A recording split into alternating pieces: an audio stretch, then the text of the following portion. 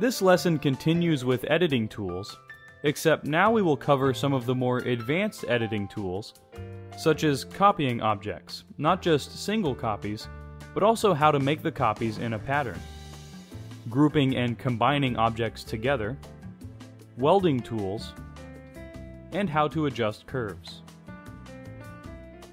There are different methods for making copies of objects. The most common method is by using copy and paste. It is very similar to other applications you have used. First, select the object you'd like to copy, click on the Edit pull-down menu, and select Copy. Then finally, click on the Edit pull-down menu and select Paste. You can also use the shortcut keys of Ctrl-C or Command-C on the Mac to copy, and Ctrl-V or Command-V to paste.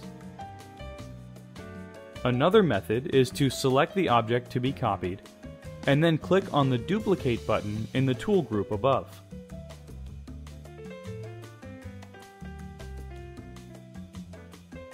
A third method is to select the object to copy, and click on the Replicate tool icon. This will open in the side panel different options for making duplicates. The choices are fairly simple.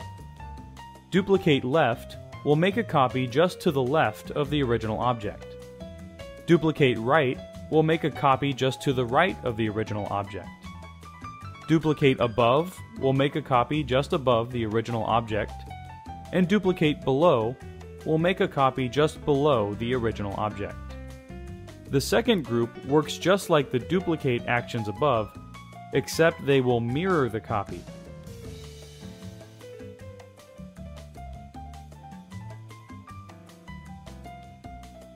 The rotate copy options just below will rotate the object a number of times. If it is rotating one copy, it will rotate the copy 90 degrees, or perpendicular to the original. If rotate two copies is chosen, each copy will be rotated at 45-degree angles. If rotate three copies is chosen, two copies will be rotated at 45 degrees, and the middle copy will be rotated to a 90-degree or perpendicular angle. Rotate 5 copies will angle the copies evenly over a 180-degree spread. The next group will make copies in a matrix style. You have a choice of a row of 3, row of 4, column of 3, and column of 4. The last option, Fill Page, will fit as many copies possible within the media page border. If we click on the advanced options at the bottom of the side panel, this will open the side panel with more custom options. In the advanced options side panel, duplicates can be made in a more customized way. You can determine how many copies, as well as the position of each copy. Custom Position will place the copy or copies, if more than one, in the X and Y distance relative to the original object's position. Finally, each copy can be rotated to a custom angle if needed.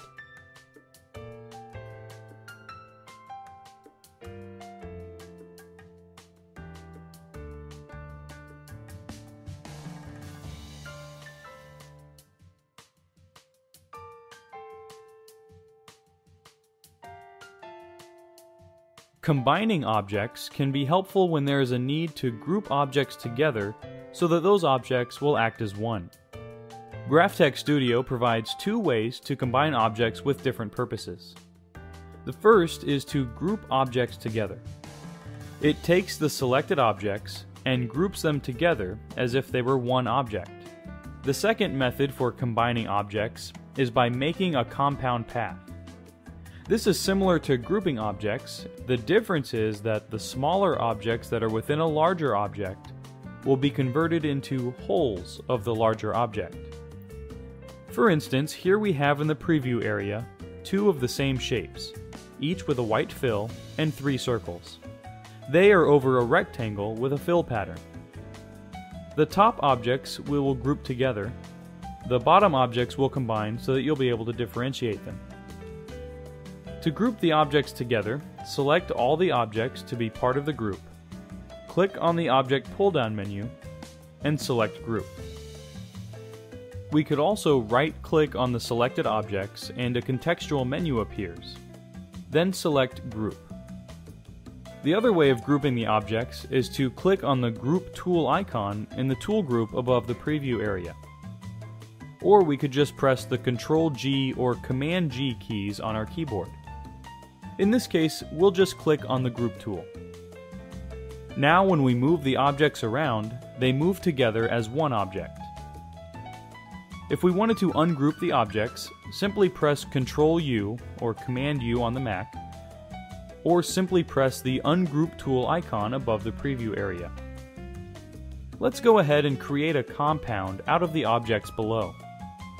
First, we'll select all the objects, click on the Object pull-down menu, and select Make Compound Path. When this is done, the inner object or objects will act as holes so that the background object can be seen through these holes. The Modify tool icon will provide options in the side panel to reshape the overlapping objects. To demonstrate how each option affects the shapes, we've created 6 sets of objects, each containing the same circle, triangle, and diamond. Clicking Weld will take overlapping objects and make one object out of the outline for all the selected objects, removing all the inner pieces. Clicking Intersect will leave only the overlapping sections of the selected objects.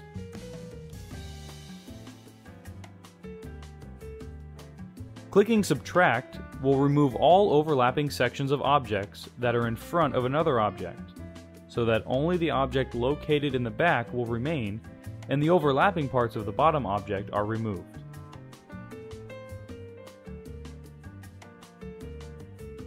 Clicking Crop will remove all areas that are not shared by overlapping objects.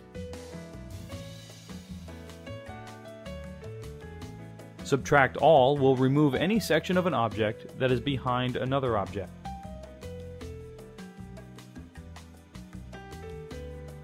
Divide will create individual objects from the intersections of up to 8 selected images. Each of these options can also be found under the Objects pull-down menu under Modify.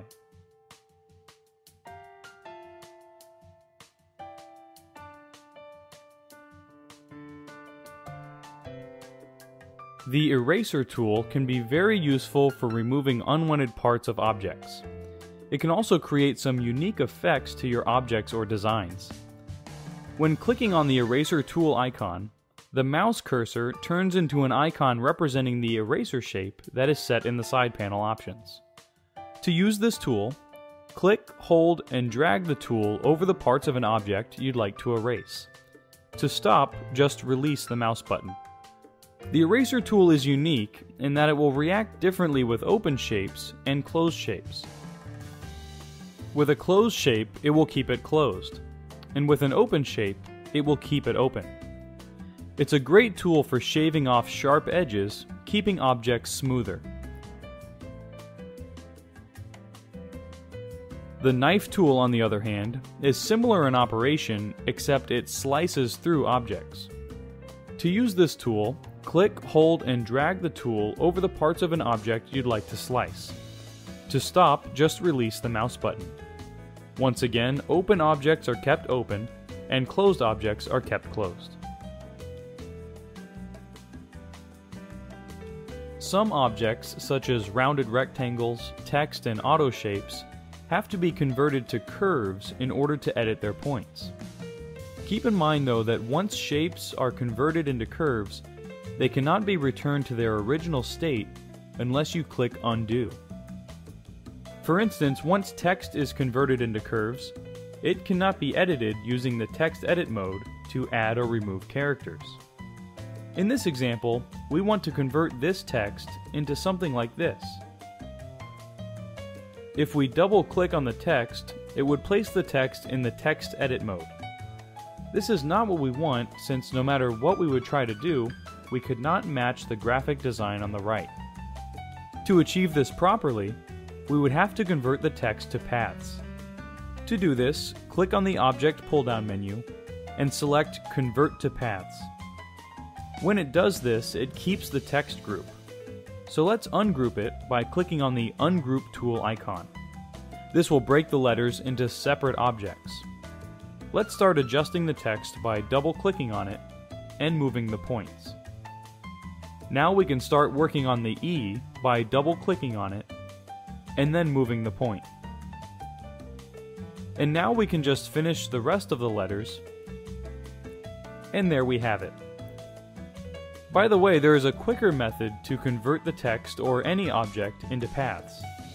We can simply use the Make Compound Path. Now if we double-click on the letters, they stay together, but we can make adjustments using the points that are visible. All line points on object shapes and lines may be edited. As mentioned previously, some shapes such as text, auto shapes, and other objects may have to be converted to a path prior to entering the point edit mode. To enter the point editing mode, either double-click on a selected object or simply select the Edit Points tool. This will open the point edit options in the side panel. Once in the point edit mode, any points of your object can then be moved around, separated, deleted, and added. Curves including arcs can be flattened, and lines can be shaped into curves. All these options can be found in the Point Edit side panel. For example, we have a square on the screen. Now let's click on the Edit Point tool. We've already learned how to move the points. Now let's demonstrate how the other edit point tools can be used. Delete Point will remove a point. This is done by clicking on one of the points and then clicking Delete Point in the side panel. If we hover the pointer over one of the line segments and then click, this will add a point. Break Path will break a point into two endpoints. Right now this path is made up of straight lines. Let's change one of the lines into a curve. First, click on one of the endpoints of the segment. When this is done, one of the segments will thicken, indicating that this is the segment that is going to be affected.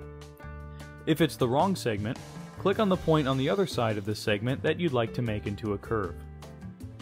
Once the correct curve is highlighted, click on Make Curve in the side panel. The line will now have a waviness to it, indicating that it is now a curve. And there will be a Bezier handle that is used to adjust the curve shape. To switch a curve to a line, click on the point, and then click on Make Flat, which converts it to a line. To exit the point editing mode, you may double-click on the objects again, or right-click and select Exit Point Edit Mode. As you work in point editing mode, there will be times that the curves of your design need adjusting. Graphtec Studio works with Bezier curves. If you're familiar with Adobe Illustrator or Corel Draw, you're probably already familiar with them. The way they are adjusted is once a curve point, also called an anchor point, is selected, there will be two Bezier curve adjustment handles. Simply click on one of the curve adjustment handles and drag it up or down. As you can see, this will reshape the curve. Notice how the one Bezier curve handle affects the other handle. This keeps the curves on both sides of the edit point in alignment with each other, maintaining a smoother curve. In this example though, we want the circle to be reshaped so that it looks like a water drop. This means that we'll have to create a sharp corner-like curve. Right now we can't do this since both Bezier handles will not move independently. If we look at the side panel, notice that there are two types of curves that can be set: corner and smooth. Currently it is set to smooth. If we click on corner, watch what happens. The two Bezier handles now work independently of each other. This allows us to sharpen the top curve point. Now we can stretch out the top point, shaping the circle into a drop.